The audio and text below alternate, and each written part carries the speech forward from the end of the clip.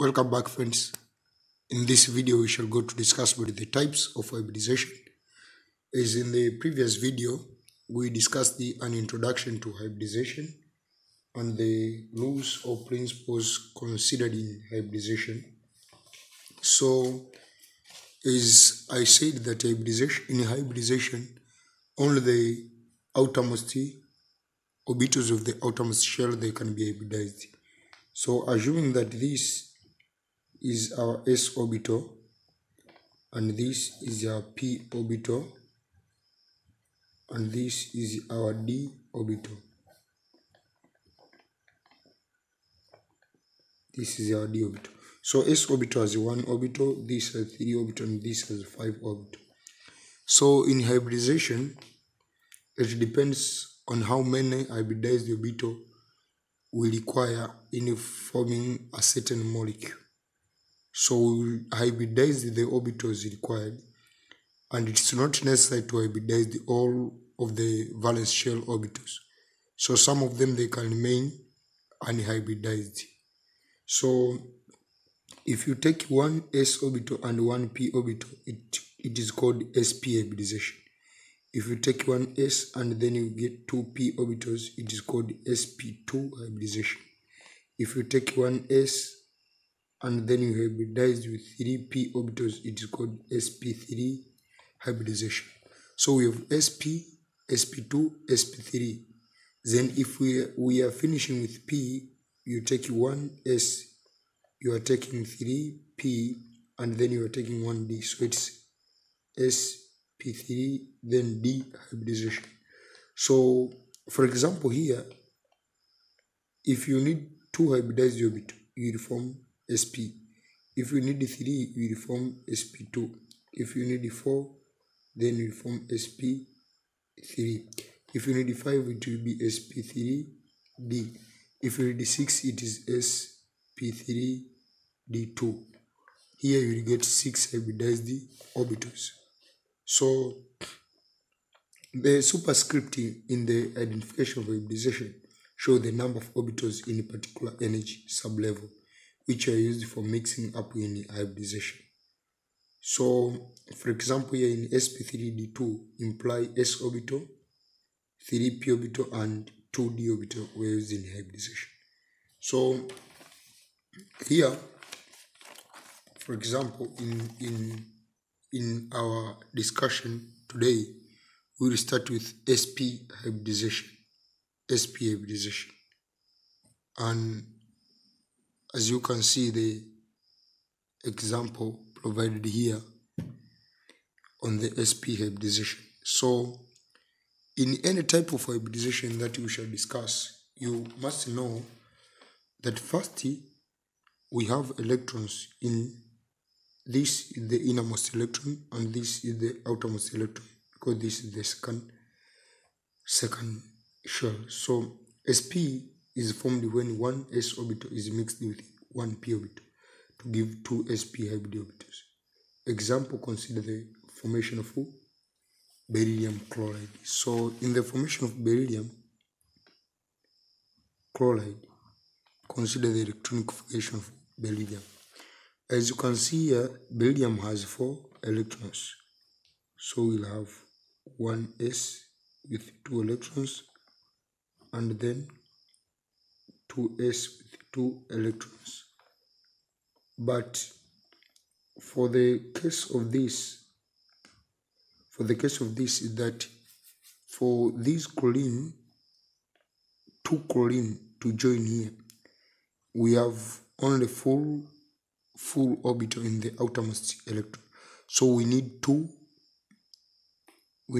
half-filled electrons. So first we excite electrons. Here we are saying it is at ground state. Then we make the excitation of electron to excited state. So in the excited state, what will happen is that it will appear like this. Then here we shall have 1 electron. Another electron will be excited to the higher energy levels.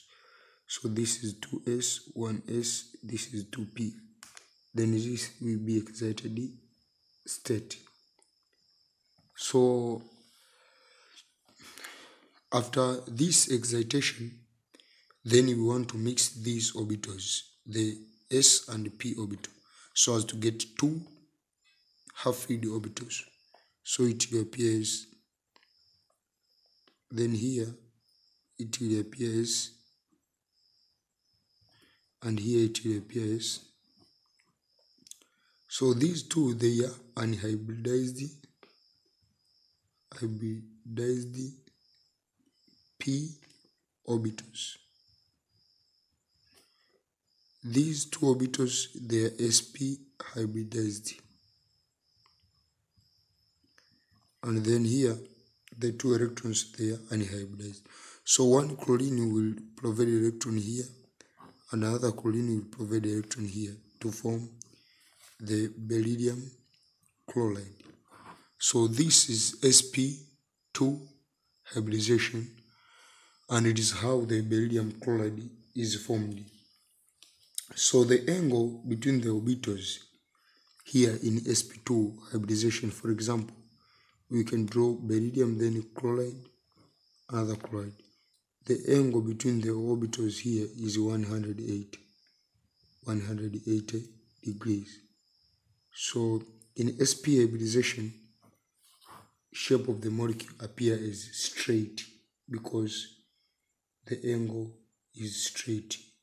The angle is 180. Shape of the molecule appears straight, or sometimes called as linear. Now let's jump to the next type of hybridization.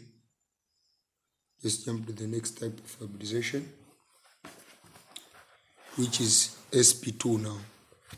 So sp2 is formed when one s orbital is mixed with two p orbitals to give three sp2 hybridized orbitals. Now consider the formation of boron fluoride. So as we know, the electronic configuration of boron is 1s2, 2s2, and then 2p. So this is 1s, 2s, 2p, ground state. In excited state, 1s will appear like that, 2s will appear like that, and then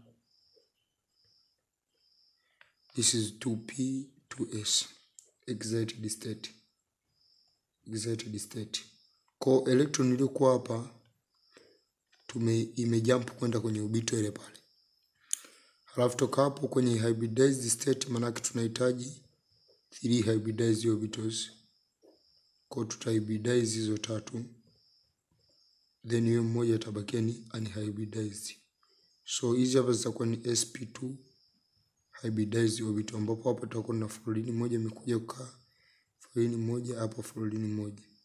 Kwa zikikaa zinatengeneza pairing hapa, sp2 hybridized orbital. Kwa hiyo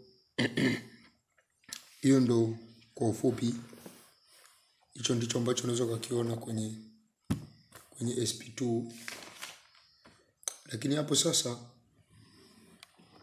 kwenye shape, sp2 sio tena linear molecule. sp2 yenyewe huwa inatengeneza kitu tunaita trigonal planar. Sitaweza kuchora shape zote hapa, lakini huwa inakuwa ni kama beryllium, then fluoride. Kwa inakuwa kama hivi. Hiyo trigonal planar inakuwa inaonekana kama hivi. Lakini shape nzuri zaidi tutaenda kuziona huko mbele au kwenye notes ambazo ziko kwenye Telegram group. Lakini tukitoka hapo, hapa bondi yangu inakuwa ni 120.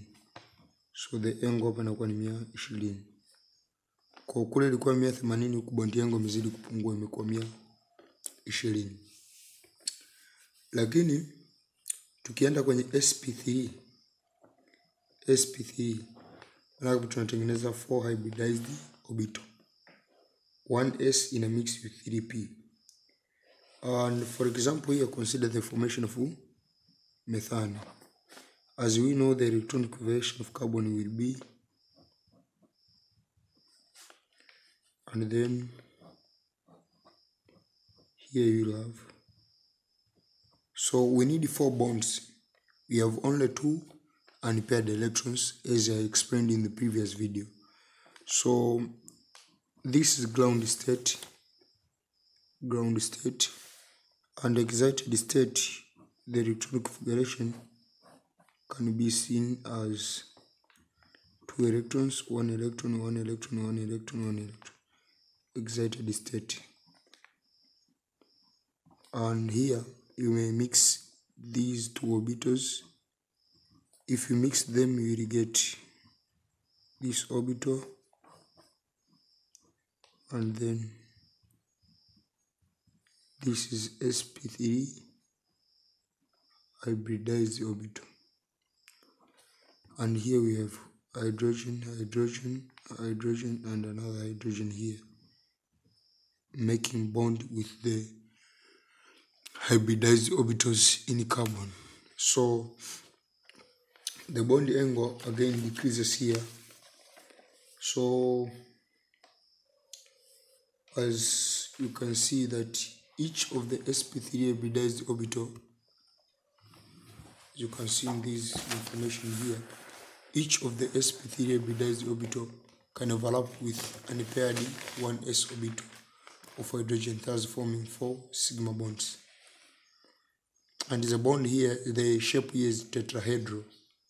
This was trigonal planar, and the shape here in sp3 is the tetrahedral. So sometimes they ask you about the shape of the molecules, and one thing that you should know in shape of the molecule is first the type of hybridization used in the formation of those molecules.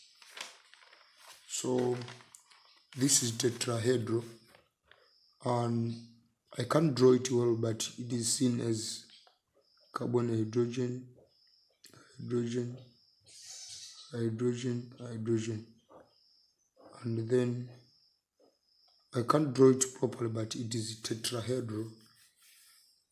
Tetrahedral. Anyway, we shall see later on the shapes. And the bond angle decreases to 109 degrees. Then in sp3d we are joining the 6 orbitals, and here the central atom has more than 8 valence electrons. So sometimes this occur in metals and sometimes in non-metals, but you should know that the central atom should have more than 8 valence electrons. So for example, consider the formation of phosphorus chloride, phosphorus pentachloride. The electronic configuration appears like this. We have neon, and then we have neon, and then we have 2 electrons, and then we have the 3 electrons, and then we have an empty d orbital. So saying this 3s, 3p, and this 3d. If we want 5 unpaired electrons, means we should excite this electron to that. This is ground state, and then in the excited state it appears. Then these electrons, then the electron will be there. So we are mixing all of these orbitals in hybridization stage to get 1, 2, 3, 4, 5. This is not present, and then we are remaining with 4 d orbitals which are unhybridized. So these 5 orbitals, they are the one which are used in bonding the chlorines in phosphorus pentachloride. And also the shape of the molecule here changes. It becomes trigonal bipyramidal. It becomes trigonal-bipyramidal, as we shall see later. But simply trigonal-bipyramidal appears like phosphorus, then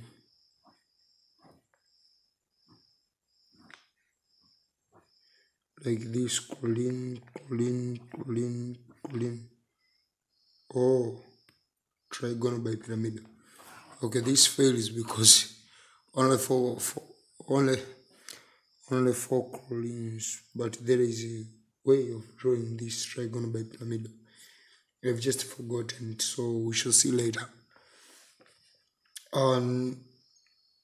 The bond angle is between 90 and 120. Now the last type of hybridization is the sp3d2 hybridization. Also, this hybridization involves d orbitals to give expanded octet molecule. And here we are using sulfur fluoride to explain this. And as we explained previously in other molecules, the formula for the formation on ground, excited, and other things remain the same. And the shape of this molecule is octahedral. So one thing that you should know here is that if you are given an element, if you are given a molecule, then you are asked about the type of hybridization. The first thing to know is that how many valence electrons does that atom has, then how many empty orbitals are required,